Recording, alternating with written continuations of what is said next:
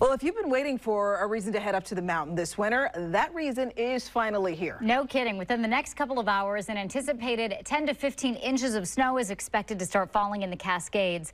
Fox 12's Amel Elhel is live at government camp with a look at conditions. And Amel, for many people, I know it's the first time they'll be able to hit the slopes this season.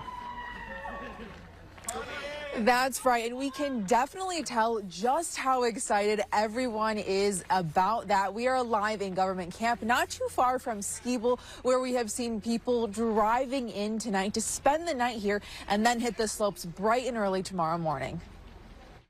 Mount Hood has finally swiped right on us. Our snowboards are no longer hipster living room decor, and ski poles are no longer spider ecosystems. We can finally bust them out and have fun on this annual trip. Some are calling this weekend the official start to the ski season up at government camp, as the area is expected to get 10 to 15 inches of snow overnight.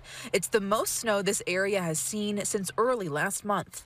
It's kind of been like that all around the country this winter, so it's not like exclusive to Mount Hood, but we've been waiting, so it's been an anticipation game for sure. Jillian Murphy and her husband Peter just moved to the Portland area last year and tell us they're thrilled to finally be able to hit the slopes. I grew up snowboarding in Vermont, and we actually lived in Colorado for 5 years before we moved here this year, so we're excited to see Mount Hood for the first time. And while a lot of skiers and snowboarders are excited about hitting the slopes, you can also imagine how the local business owners are feeling.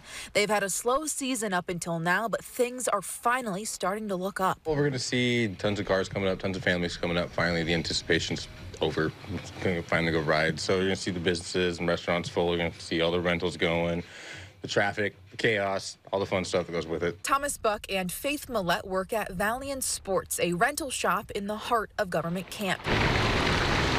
I can't wait. I can't wait to enjoy it myself. They're expecting between 300 to 500 people to walk through their doors this weekend and say the incoming snow will likely make for a better season than last year. The snow last year stayed really cold, so it blew off really early in the season too. This year it looks like it's going to come in and set a base up a little better.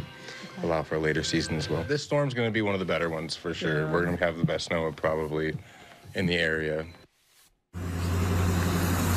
So as you can tell, lots of folks are excited about that expected snowfall coming in tonight, which can also mean that the roads coming up the mountain this weekend might be a little more busy than usual. And we're also expecting that those roads will be more snow covered than usual. So just two things to keep in mind if you yourself are thinking about coming up to the mountain this weekend and hitting the slopes. Live in government camp, I'm Fox 12 Oregon.